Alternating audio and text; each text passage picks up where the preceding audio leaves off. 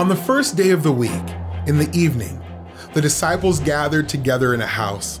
They locked the doors because they were afraid of the Jews. They didn't want to be killed like Jesus had been killed. Some of Jesus' disciples had reported seeing him alive. Was it true? As the disciples talked, Jesus appeared among them and said, "Peace to you." The disciples were afraid. They thought they were seeing a ghost. "It's me," Jesus said. "Look at me and touch me. A ghost does not have flesh and bones, but I do." Jesus showed his disciples his hands and his side. They saw his wounds.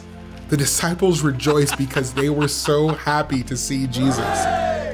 The disciples gave Jesus some fish to eat.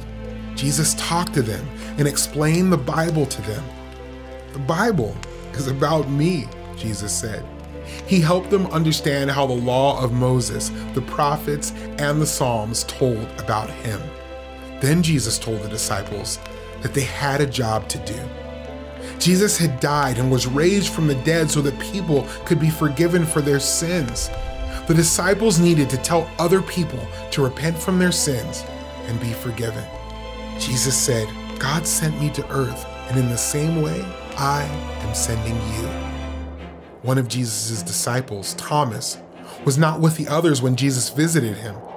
He did not believe that Jesus was alive. Thomas said, "I want to see and touch the holes in his hands and his side, or I will never believe." A week later, Thomas was with the disciples when Jesus appeared again.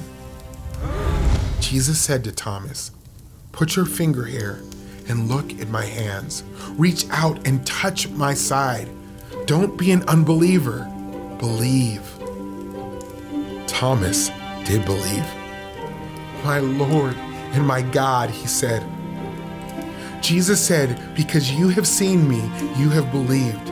Those who believe in me without seeing me are blessed." For 40 days, Jesus presented himself to more than 500 people and proved that he is alive. Jesus is still alive today. We have not seen Jesus, but if we believe in him, we will be blessed. He sends out believers to tell others about him and gives us power through the Holy Spirit.